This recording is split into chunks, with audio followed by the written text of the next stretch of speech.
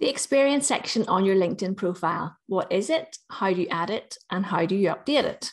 So my name is Louise Brogan. I am the host of the LinkedIn with Louise podcast, and welcome to my YouTube channel. You are very welcome to subscribe so that you don't miss any future trainings, and go back and check all the other little mini tutorials I have on how to use LinkedIn for business as well as for your career. So we're going to go straight to the LinkedIn profile section. To do that, we go to the Me drop-down menu and you go to View Profile. This is assuming that you have an existing LinkedIn profile. If you don't, then please go and check out my video on how to create your LinkedIn profile. So we'll scroll down through the sections of the profile here.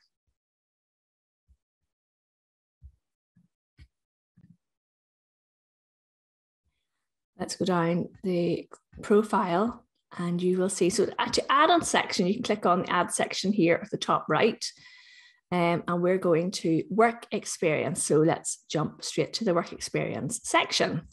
So we're going to add a new experience here. So I am going to create a role for myself, and let's say a content writer. So you might see suggestions of things in here. So let's go with content writer and say contract. And then this is the important bit. So if you add in, start typing your company name, this will add you as an employee to that company's company page on LinkedIn. So make sure that you select the right one. So for example, if I typed in small business Britain, there is the company. It's easy because there's only one option there. But what if we typed in something that had lots of different, so small finance bank. What if you picked the wrong one and you say that this is where you work? Now, picking the right one brings up the logo of that company on your profile. And you can say, so I'm going to pretend that I used to work there, and I'm going to put in April, let's say 2013, end date May 2014. So say I worked there for a year.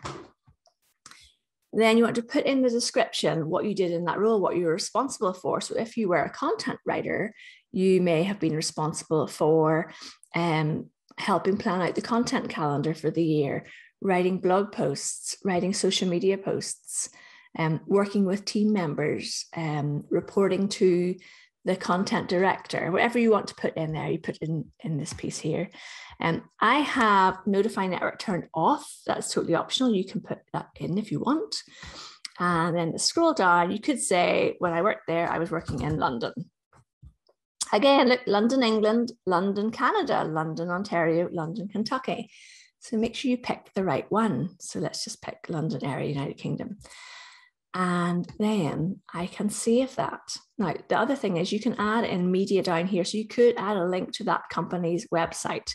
Now, it's not fair to do this to the Small Finance Bank in Jana because I don't actually know who they are. So I will use one of my networks that I am actually part of. So Small Business Saturday. And what I'll do is I'll change to an actual job title. So I will say, host of Facebook Live events. That is something I'm doing with them. So it's really interesting. Whoever manages their LinkedIn company page will say, why is Louise adding herself as this? Because you can add yourself to whoever you want. And if I wanted to add a link to that, it might be to one of the LinkedIn Facebook Lives I've done. So let me just go grab that just right now. I've gone and grabbed the actual link to the live video that's over on Facebook, and I'm going to click add. And this will now add to my experience section on my profile.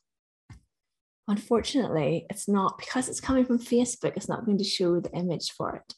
But people will still be able to watch it. So Small Business Saturday on Facebook Watch. So the actual title of this was 5 Digital Tools Every Small Business Owner Needs, or something like that anyway.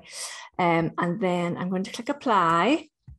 It's so unfortunate it's not putting across the image because that would really demonstrate it very nicely for you.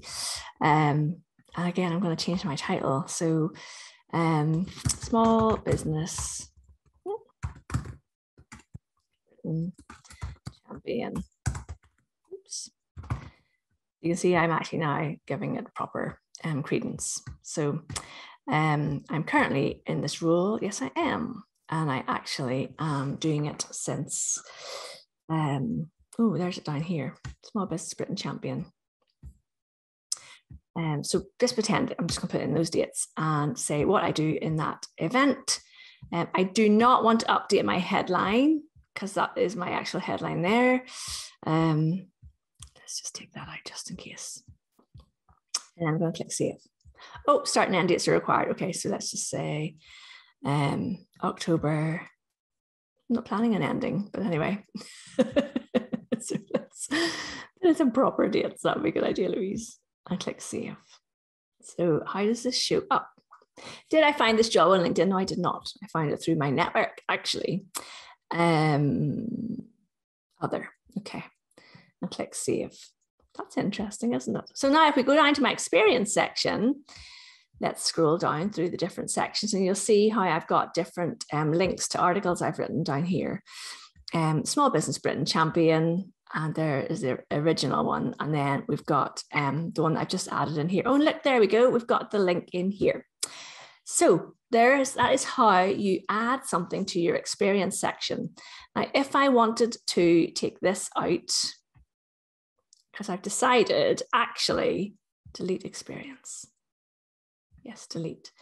What I'd rather do is add it in under my Small Business Britain Champion role. So there's my blurb. And I want to add the media in here. So I'm going to add the link to my recent LinkedIn Live that I did.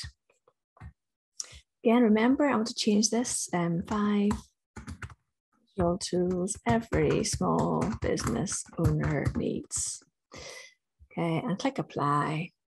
And now that's going to, I'm going to click save in here.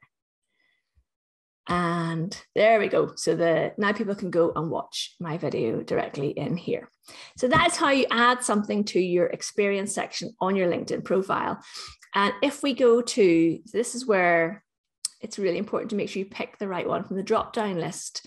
So if it's a company you used to work for and they maybe have a couple of different, like a headquarters in New York and then a branch in Alabama, and you worked in the Alabama branch, and that's the one you want to show up as, and make sure you pick the right one from your drop-down list, because if you go here, it says there's 8 employees on here, and we'll scroll down and look, there I am.